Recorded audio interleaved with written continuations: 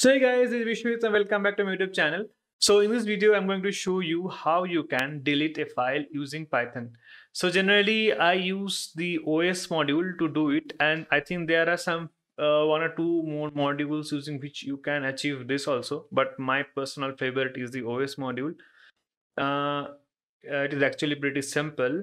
So let me turn on my Jupyter notebook. Okay, so it's already on. So before I go on, I will show you currently where I am. I mean, which is my working directory. So I guess I have closed everything. So generally, I am working inside this place. So how you can verify it? You can use pwd. Okay, it says I am inside C users desktop daily dose Python and Python basics, which is this directory. And we can also list down the file names, which is this. So yep, we have actually here it is showing 4, but here it is showing 3 because like this is like a special i.pynb checkpoints. It's like a special folder which with a notebook completely like ignores. So now what we can do over here, let's create a file. So you can like if you have configured your git bash, you can use touch. Even if you are working on Linux, this will also work. Maybe student.csv, and if you press and enter, student.csv got created. But it won't work if you have not configured git bash on your system.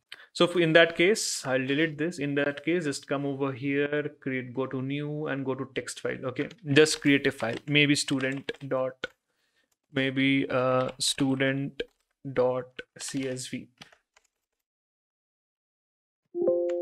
Yep. So this file got created. Now I want to delete this file student.csv using Python. So I'll go import OS module. I'll do os dot remove. Then I'll give the file name, which is student dot csv. It should be as a string passed to this function. Now if I do shift enter, that file got deleted. Okay, so it's pretty straightforward, I guess. Now for example, if you have a file inside another folder, so your working directory is this, but that file is present inside a database. Okay, let's create a file over here, maybe a file.txt. So now how we can delete that file, I mean this file in this particular directory. So one way is to, we can do this, remove student, I mean database. Since we know it is inside our database folder, this is a working directory and we know that this file is inside our database folder. So we can do database slash csv. Okay, I mean not csv, what I'm doing, it's file.txt. And if I do shift enter, this file gets deleted. Okay, so pretty straightforward. Now another case, let's assume that this file is present one step above in the directory. So for example, it is over here, like here, file.txt. Now how you will delete your file over here? You're working inside here. Now how you can come up to this part? So that is also pretty straightforward. You just do os.remove dot slash. So you came one step back, and now you can do file.txt and you do shift enter and see it got deleted. So these are the few ways you can delete. I'll show you some other ways how you can do it, like by passing the absolute path. For example, if you have a file in anywhere, let's assume that I have a file in my desktop, maybe a file called as student.csv. Have I used that file before? I think I have over here, but that is fine. So created a file called as student.csv. Now how I will delete this file over from here? I am working somewhere inside here. I have to delete a file which is somewhere, which is located somewhere else. Now, how I can delete that? So for that, I have to pass the absolute path. So if I do remove, let me get some lines for you. So if I do os.remove, now I have to know which path this file is in. So it's in C users QLB desktop. So if I type it over here, generally you have to change your backward slash to forward slash. So you have to type this and you have to type student dot csv. Okay. And now if you press shift enter, this gets deleted. I think pretty straightforward. Now, there, why we are using backward slash instead of, why we're using forward slash instead of backward slash. There's like a string technique, but I want to show that also to you. So I have another file, maybe school dot xlx, maybe this is the file. Okay, let's assume this is the file over here. So for example, if we don't give this, what will happen? So generally I'll show you first what happens, then I'll explain why it happens. So if I do os dot remove, and if I give this path, okay, so and if I give schol school dot xls, if I do shift and enter, okay, what it is saying, syntax error, Unicode error, and some error, Unicode error. Okay, it's a encoding issue.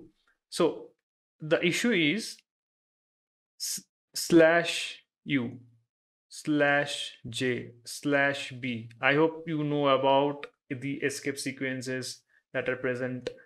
So these are considered being escape sequences, like special characters. So that's the issue. That's the reason it's giving issue. For example, slash u is causing the issue over here. And how we can resolve this particular problem? So if you are facing issues with escape sequences with slashes, just pass another slash. So if you pass two slashes, it becomes one slash. Okay. So if I do shift and enter, see, it's get deleted. But for your reference, I'll keep that error over here so that if I share the Jupyter notebook to you, you can take a look. Okay.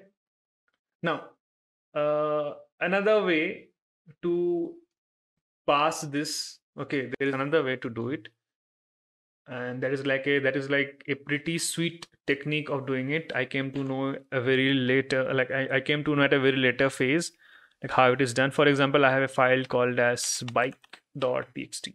Let's consider this. Okay, maybe football.txt, because now it's FIFA is going on, so we'll give football.txt. Okay, so now how we can delete this? As always, we know the path.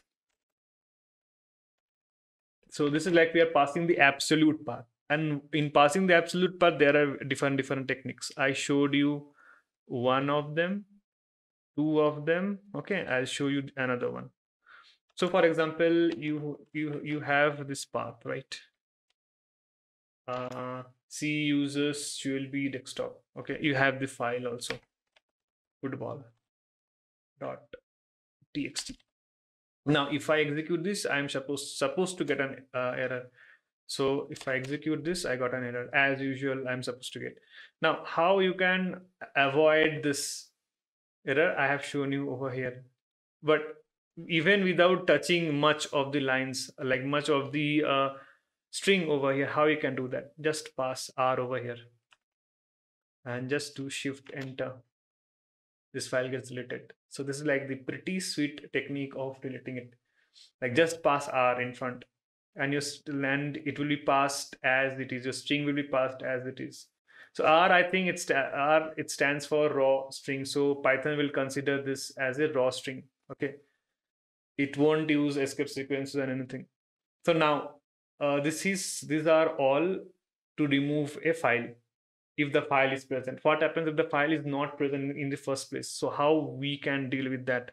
So let's, for example, I have a file over here. I mean, I don't have a file over here. I should not demonstrate that. Let's say I want to delete something which is not present. Maybe delete maybe something, maybe school.txt. If I do shift enter, what it should say? As expected, it says file not found error. Okay. So the system cannot find the file specified school.txt. So it is not able to find the file because the file is not there. We have not created it. So this is like, I just wanted to show you what happens if the file itself is not present over here. Anything else? I think not. I think that this is sufficient. So anyways, I am going to put this notebook file in my Git, and I'm going to paste the link in my description. You can take a look whenever you want. And I don't worry, I'm not going to delete any errors. The errors will be there as it is. So I think that's it for this video. I hope this video was informative, and if you feel it was, just press that like button. And if you have any issues, comment section is all yours. And I have put some few more videos. Do check out on my channel regarding the OS module, how you can copy files, and I've also put some machine learning videos. So do check them out. Even I have put a video on football prediction. Currently, we have the FIFA going on, so definitely you can go and check that video also. So I think that's it for this video, and I'm going to see you in an awesome Python in an awesome programming video. And as always, thank you for watching.